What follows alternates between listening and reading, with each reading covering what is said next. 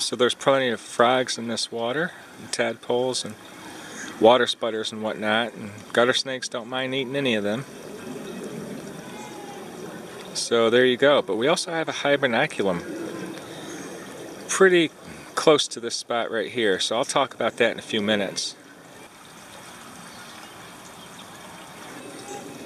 Eastern garter snake.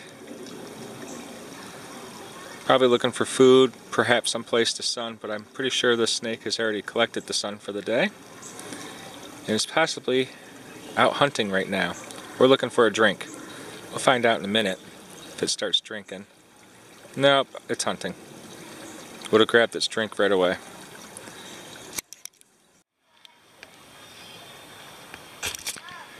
Hey guys, sorry about the lighting. Let's see if I can change this at all. But I'm heading towards a hibernaculum right now, and then I'll explain a little bit about what that means. Got a nice vernal type of pool here. Got some pitcher plants and arrowroot and all sorts of other cool things. This area here is a great example or representation of a hibernaculum. You've got all these rocks piled up, and the rocks actually go beneath the ground also, allowing for tons of crevices and whatnot between them. And of course it's filled with soil. And it doesn't have to be rocks to be a hibernaculum. There could just be holes in the ground. And in fact, here is one of the residents right now.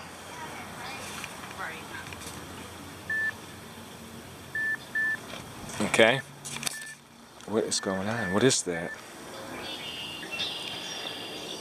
Sorry about the lighting. A hibernaculum is pretty much a spot where the snakes go to hibernate, and other things too. Hibernaculum. So underneath the ground here are still more boulders with crevices and spaces in between them, and pockets of hollow pockets for them to nestle up in, often in the dozens, and in some places in the hundreds or more.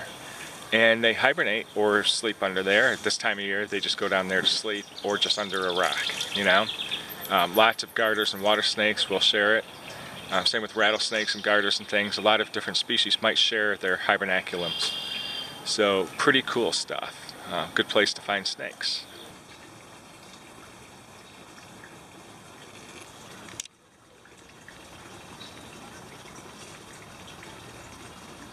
Better. See all those markings?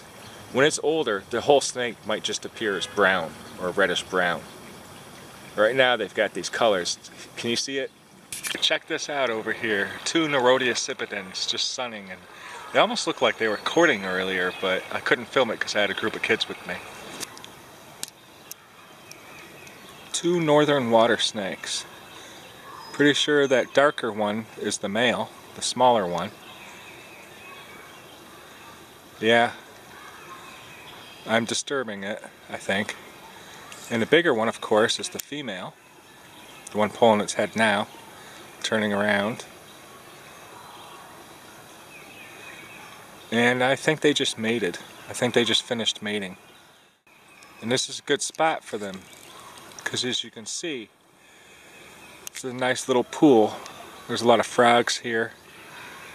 Green frogs, bullfrogs, tadpoles. It's a nice safe spot. Not many fish eating the food on them. So they've got all the food to themselves here.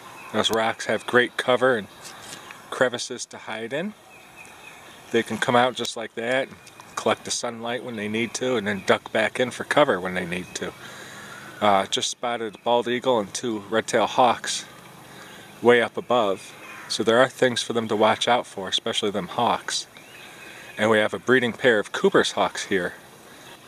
You know, all those things, they don't mind eating snakes. So this is a good spot for the snakes. They can duck under cover when need be. There's some pitcher plants right there.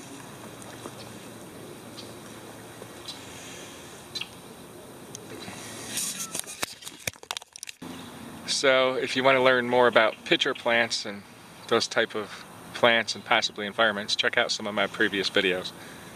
There's a plant that I talk about with a video where I talk about carnivorous plants that has pitcher plants and sundews and stuff in it, including some of my lower forge camping videos and whatnot.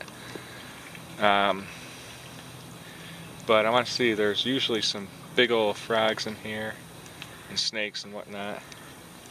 So I'm just going to scout real quick. Oh, there goes a couple of them. So pretty cool. Thanks for watching, guys. I'm Chris Egnoto, signing out.